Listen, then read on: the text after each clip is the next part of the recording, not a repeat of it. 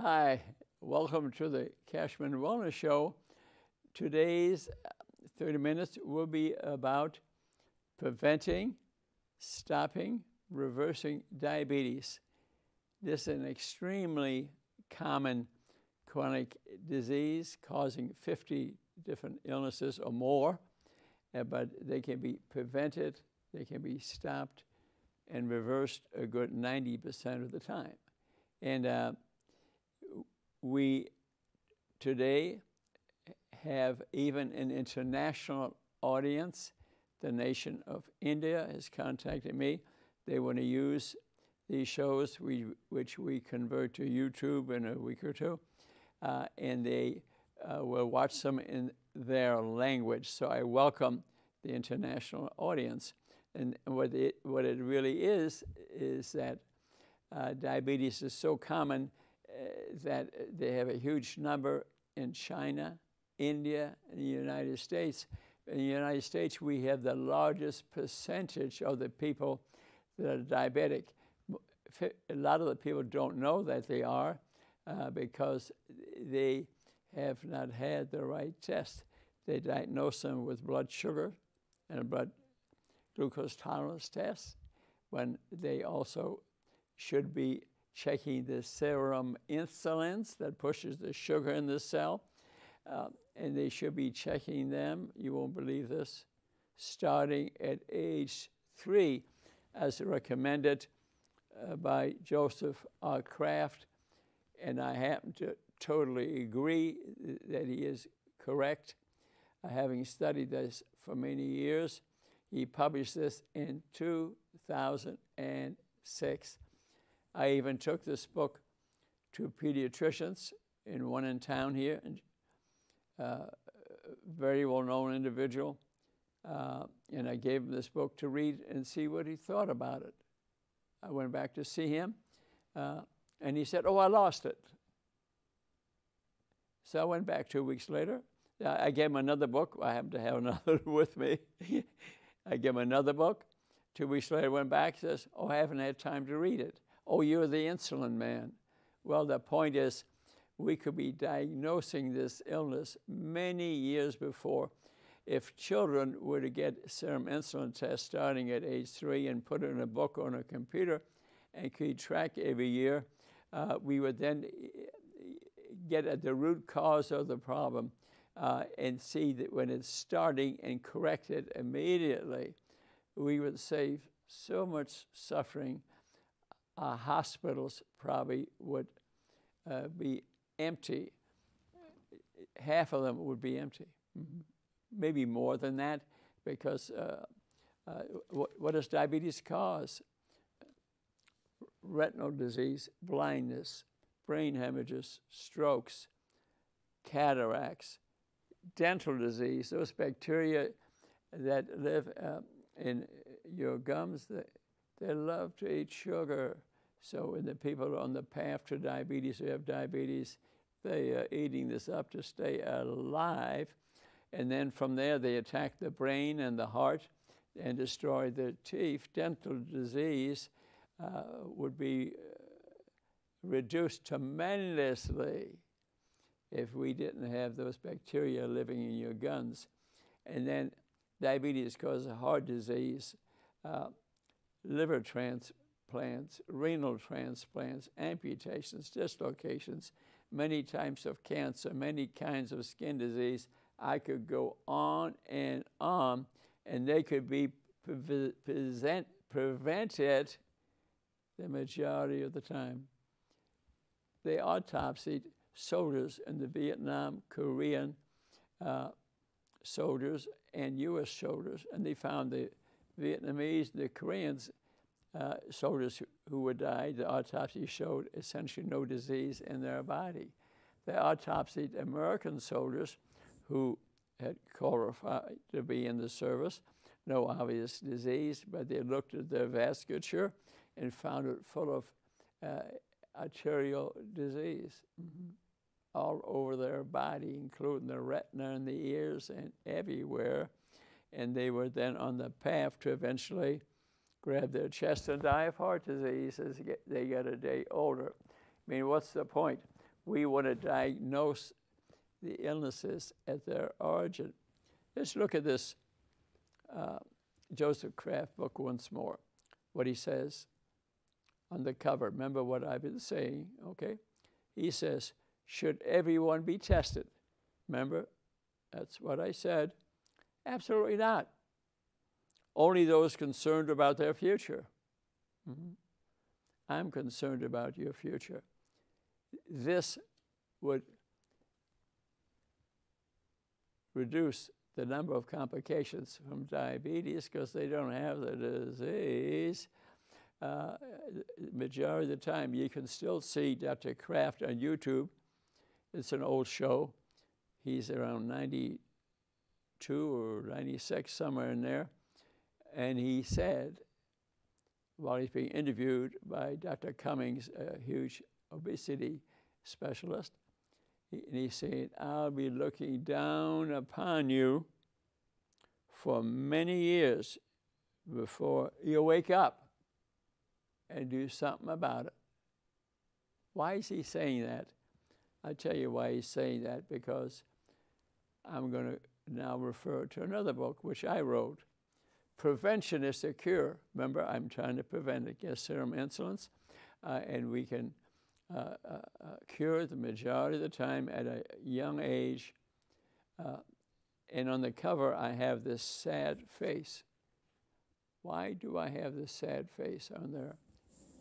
It's crying, because the patients across our country and maybe across the world are surrounded by industries that want to make money. They want to keep you sick.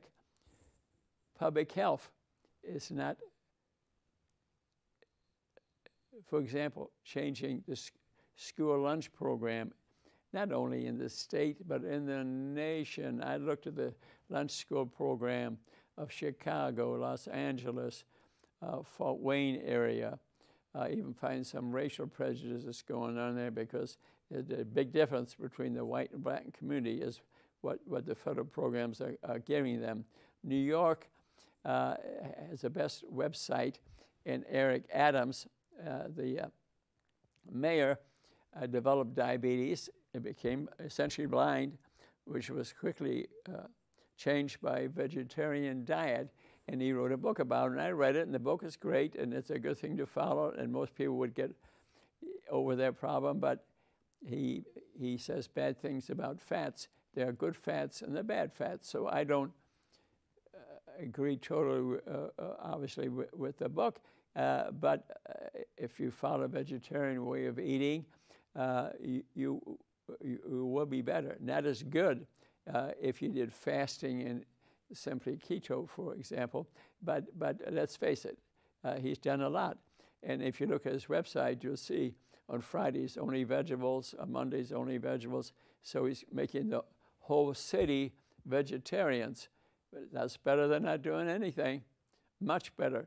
And so we go along with that, but I think we could even do it better than that. So what else is affecting this sad, crying face? Failure of public health, sugar industry. Sugar is the booger and the hooker in all this. The House and Senate lobbyists, they're making so much money from the corn industry, from the wheat industry, other industries. They're paying these guys off. Cancer specialists, they're paying them off too. Poor nutrition teaching at the school level, and by the doctors, by the hospitals. Processed food, where they remove the coverings and the germ of what we're eating, and they put dyes on it and things that smell good and eat good, high sugar, high bad fats, so that you want to eat more. You want to eat more.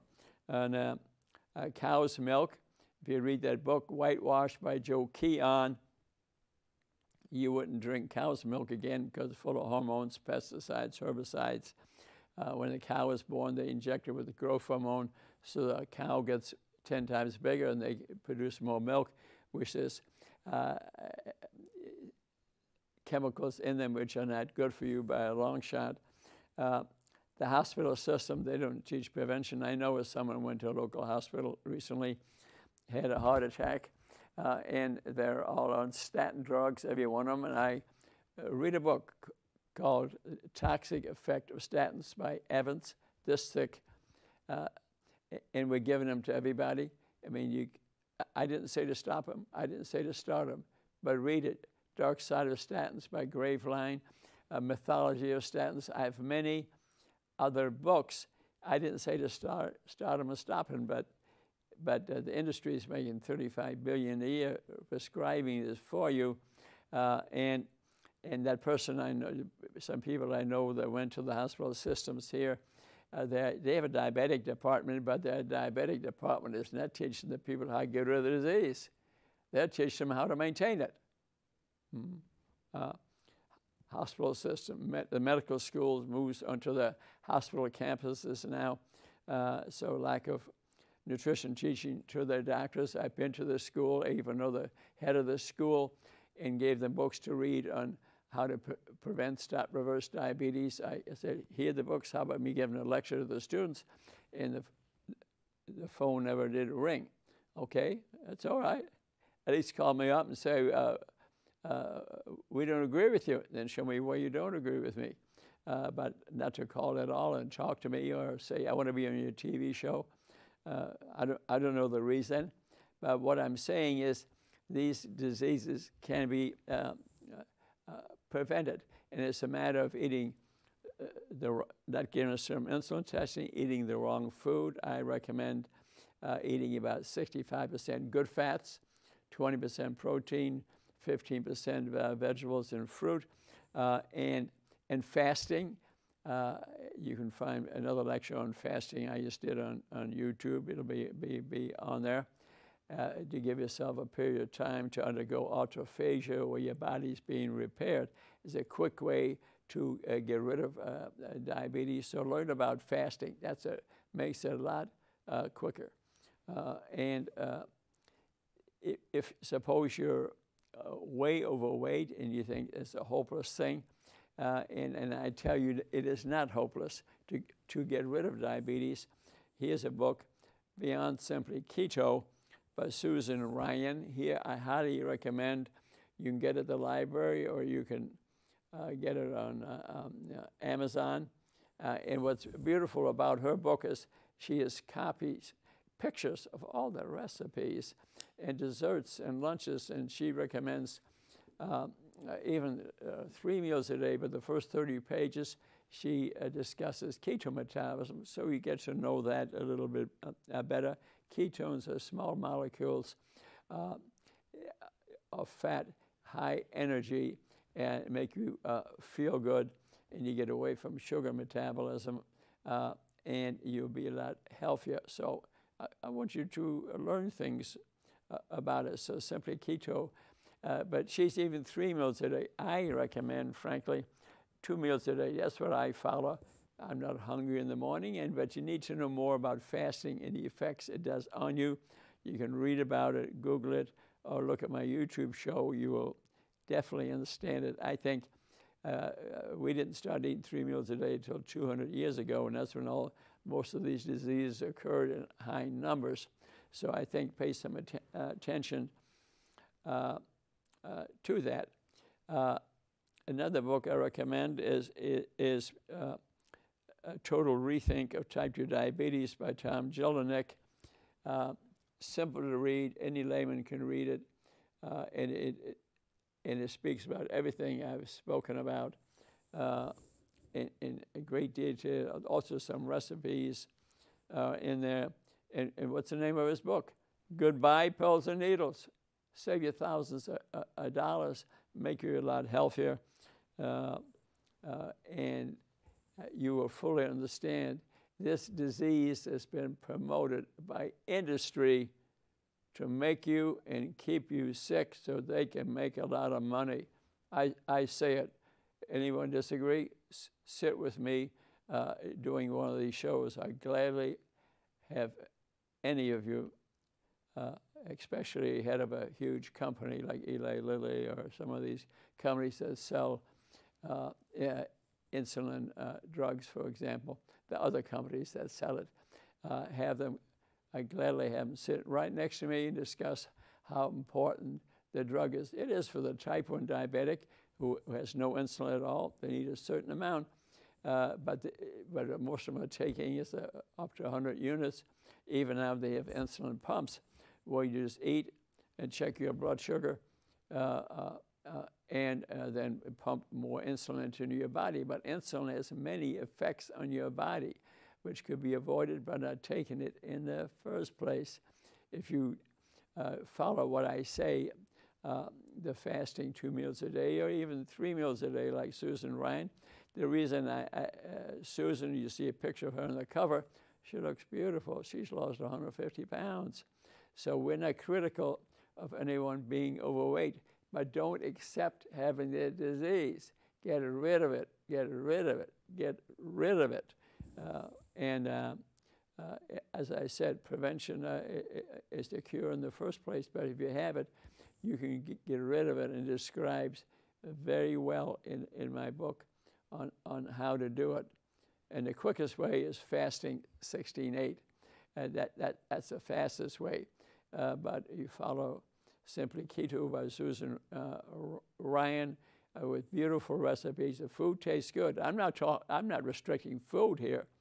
I may speak a little bit about changing the timing, but if you follow Susan Ryan, it's 3 meals a day of eating good food that will make you healthy in the long run, in the best metabolism, Simply Ketone. I have another book, and I'll stop recommending them here after a while. And then Why We Get Sick by Benjamin Bickman. He also has some YouTube shows, and I would pull those up and listen to those. But what he's really saying is that the diabetes is a root cause of most chronic disease. Isn't that what I told you a little while ago? And I don't say something unless it isn't said by a lot of other scientists and in books so that you can read it. And then he has a foreword by Jason Fung, F-U-N-G, and he's written a book called Obesity Code, Diabetes Code, Cancer Code. He is from Canada, very knowledgeable. He has a lot of YouTube shows. I would watch those. I want you to gather a lot of information, not just listen to me, because diabetes has so much associated with it. It can be avoided. Most renal disease that I'm looking at today, all these dialysis centers you see surrounding the town, when you get your urine and blood test, get a GFR, glomerular filtration rate. That is around 100 when you're a kid, 110 maybe, but slowly declines with age. Like mine is 80, okay, and I'm 86, okay, but all my blood work is normal, okay, and I'll even, some of my shows, I've held it up to show you, to prove it to you. I have it done once a year. And to get a GFR test, I talk to most people, they don't know what their GFR test is. 99. I never found a person yet that knew it. The first 3 stages of kidney disease, there's 5 stages, okay, have no symptoms. So they can't make any money. Nobody comes in because they have no symptoms. But if you see that it's declining, the numbers are approaching 60 or below or so, you got to start getting worried. And if you get rid of your diabetes, your kidney disease will not go to stage 4 and 5, and you will not need dialysis or renal transplant. And believe me, both of those conditions are associated. They're expensive, time-consuming. You may need to go to a dialysis center or the end of your house and need to be dialyzed 3 days a week. At home, I think 10 hours. I know somebody's having it done now in 10 hours. 3 days a week, he's going to lay in his bed. All can be avoided. So GFR testing is important. Another way to tell things are getting worse in your body is to get HS, high sensitivity CRP test. That tells you if there's inflammation going on in the body, whether you have inflammatory disease in your cells. It tells you if cancer is coming, if heart disease, renal disease, arthritis. All these things will tell you that. So HSCRP, get liver screening test, get kidney screening test. Another good kidney test is creatine albumin ratio, but GFR, I think, is a little more reliable. There can be some disagreement about GFR. If your GFR is 30, I get worried. You may need to be dialyzed soon. And kidney disease is hard to reverse. This is the really important thing. That's the reason I think to get a GFR, get it at least once a year, put it in a book or computer so that you know where it is heading. And let me review again, what do I feel, what should I eat? Okay, learn about what good fats are, guacamole, okay, olives, for example. And Susan Ryan's book has in it recipes, the amount of carbs, the amount of protein, the amount of fat. Every recipe she has in there, even if you're not way overweight like she was, it'd be real good because the recipes are delicious, tells you exactly what they're at. If your whole family wants to be healthy, cook what she recommends there. And you might say, well, I accept diabetes, like I had someone in town tell me recently, a well-known person actually, says, I'll take my medications and things. The trouble is, you may live 10 years longer, but if you want to live to be 100, that is not going to work. You need to get rid of the disease. Don't accept diabetes. And I'm telling you, 90% of the time, it can be prevented and reversed. You don't want dementia, memory loss. Most memory loss is due to diabetes. Alzheimer's disease, Peter Whitehouse of the Cleveland Clinic wrote a book years ago called The Myth of Alzheimer's Disease. I read the book. I actually agreed with him that it's an end-stage product. If you're not eating right at these different stages, maybe first you have some cognitive impairment and you run a serum insulin, I got diabetes, you do something about it, and that may stop or reverse itself. Memory loss is largely a diabetic disease. Alzheimer's disease is not something genetically, except in very rare cases. There are a few cases where it is genetic, but maybe no more than 3 or 4%. And the ones who have the gene, who have that gene that causes it, that gene will not express itself 50% of the time if you're eating the right foods. You're eating a high sugar way of eating, you're more likely to get it, but you can avoid it. So most of Alzheimer's disease, which is a horrible thing you don't want, can be avoided even if you get the genes that have it. Very low incidence of this gene. But if you're diabetic and you're eating the wrong food, the odds of Alzheimer's disease go way up, 30, 40%. You're going to get this problem and start having memory loss and dementia, and you can't drive, and eventually your relatives need to take care of you, and they'll put you maybe in a nursing home and hope that you die soon. But these things can be avoided. Let me tell you about heart disease a little bit. We talked about renal disease as being the 5 stages, can be avoided the majority of the time. Heart disease, 50%. Insulin, when we talked about insulin, insulin punches a hole in the intima, the inner layer of a blood vessel. That's the start of vascular disease. Insulin punches a hole, and then cholesterol gets piled on top of that and gets inside. So cholesterol is not the cause of that condition, So when they talk about statin drugs, you need to take them to reduce your cholesterol, but your cholesterol, every cell in your body has some cholesterol in it. Your memory is dependent on cholesterol.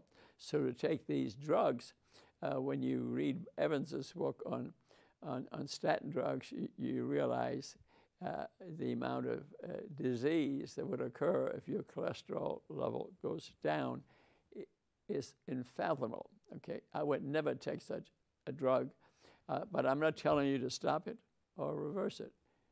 Okay, that's up to you. But you can gather information by reading the books, or when you're on the drug, hand the books to your doctor and see what he says. It can help in some mild cases where inflammation is a problem, but you have other ways to reduce inflammation, and that's to fast and follow a way of eating which I recommend. 50% of the people who get heart disease just grab their chest and they die. Can't resuscitate them, can't operate them. Half. So do you think prevention of heart disease shouldn't play a big part? I'd say it needs to play a huge part, okay? 40% would be fine if you did no procedure. 10% of the patients with vascular disease are helped by stents, open heart surgery, and things of that nature. I had a friend recently who, younger than me, who suddenly died, grabbed his chest and fell dead on the floor. Mm-hmm. So it must have been the circulatory system. And he had been gaining weight before this happened, and generally was a healthy individual, as far as I know. But you wonder whether he wasn't taking some medication that interfered with the circulatory system of the heart. That's only about 3-4% of heart disease. The majority is due to abnormal blood vessels. So to prevent vascular disease, to prevent diabetes, which is the biggest cause of hearing loss, vascular disease, impotency, heart attacks, strokes, amputations, dislocations, the majority of that can be prevented. So have I declared war on diabetes? Yeah, I've declared war on diabetes because the industry hasn't. The industry has surrounded the patient, gave him a sad face, and we need the smiley face of teaching the patient how to eat right, to do fasting, to learn about ketones. But what's beautiful about this story, we're not speaking about anything hopeless. We're speaking about something that can be fixed, but you got to gain the knowledge. The industry is not going to teach you the knowledge. They've got you surrounded because they're making a lot of money. You yourself must gather the information and be in charge of your health and start doing the right thing. They're reading some of these books and maybe lucky enough to find a doctor who would help you. But to be honest with you, if you look enough of the YouTube shows that I got, 700 of them, review a few of them on diabetes and other diseases, renal disease, heart disease, and look at my book, Prevention is the Cure, and gather the information. You'll have enough information to maybe get the job done yourself. I appreciate you watching. Look at my other YouTube shows. The rest of the world is India. You're going to translate it into their languages, into their dialects. So, and they've even sent some of their leaders to my house. Mm-hmm. So the world is changing, but if you get these problems, you change. We care about you. We love you. That's why we do this. Namaste. See you in the next show.